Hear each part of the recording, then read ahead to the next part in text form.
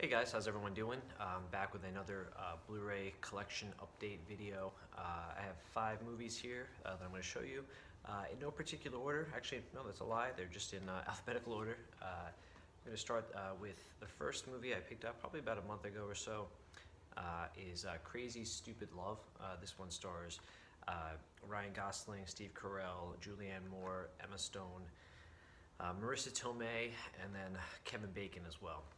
This was, I remember when I first saw this was actually a movie I quite enjoyed. I'm not a big romantic comedy guy by any means, but a huge fan of Steve Carell, and I'm a big fan of, actually I should reverse it, I'm a huge fan of Ryan Gosling. I'm a big fan of Steve Carell, Emma Stone as well, and I'm whatever with Julianne Moore. Yeah, this is a romantic comedy, probably close to 10 years ago or so, maybe 8. And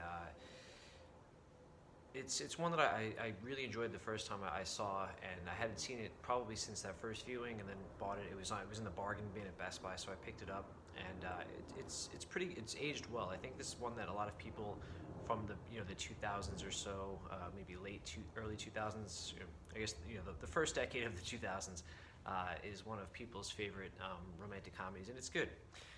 Basically, Steve Carell, his wife Julianne Moore, wants a divorce, and he's pretty broken up about it. But he meets Ryan Gosling in a bar, and Ryan Gosling kind of gives him a makeover, and tells him, it helps him kind of rebound, and it's the trials and tribulations from that. It's good. Emma Stone and Ryan Gosling have really great chemistry in a movie I'm going to be showing in a second. Kind of shows that even better. But yeah, really good. There's some weird stuff in it though. One of the plot lines is Steve Carell's like underage babysitter is in love with him and sends him nude photos, or plans to send him nude photos, which was weird. Then she ends up giving it her. She's probably like a senior in high school, and then, sorry, this is spoilers, but then later on she gives one of the photos to Steve Carell's 13-year-old son to enjoy. She basically tells him that. Very weird. Some weird stuff that I didn't pick up on the first time. But it's good nonetheless. It's funny. And like I said, big fan of Ryan Gosling. So there's that. Next up is a little change of pace from Crazy Stupid Love, and I picked up Hacksaw Ridge. This was one of my favorite movies from 2016. One of my favorite war movies of all time, period. Stars Andrew Garfield as it's based on a true story. It seems like it's pretty close to, we often hear about based on a true story, but sometimes it's just the whole the idea of the plot is just based on a true story. This one seems like it's pretty close to what actually happened. He plays Desmond Doss. He is from the South. I don't know exactly where. It's probably in the movie, but I can't remember. He plays someone who enlists in the army in World War II, but he is against violence. He doesn't want to hold a gun, so he goes as a medic, and it's just the story of how he saved a couple dozen of his fellow soldiers in Japan. Extremely violent, extremely just unsettling, I guess would be a word I would use.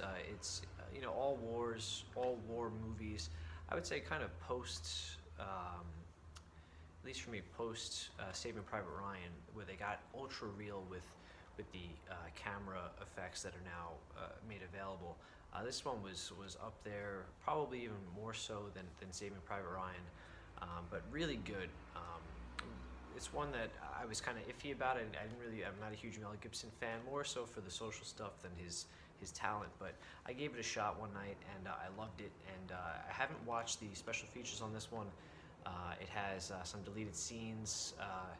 It has a Veterans Day greeting with Mel Gibson. I probably won't watch that one.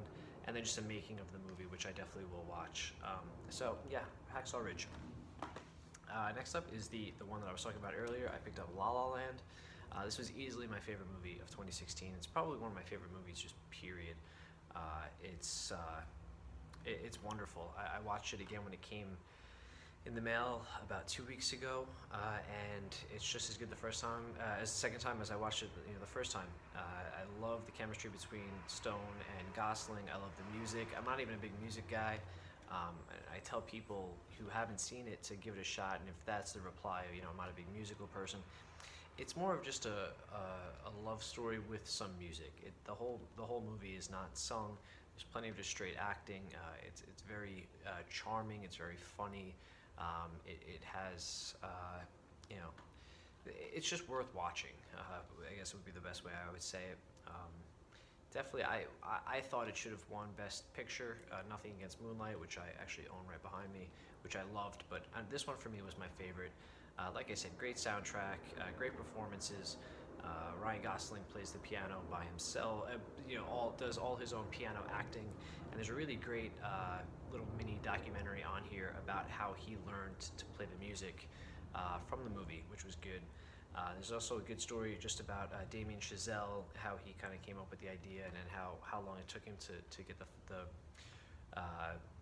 capital to make the movie. So a lot of stuff in here, really good package. I kind of wish I got that steel book. I think it was from Target, which was white, but I did not, and I just picked up the regular standard with the slipcover.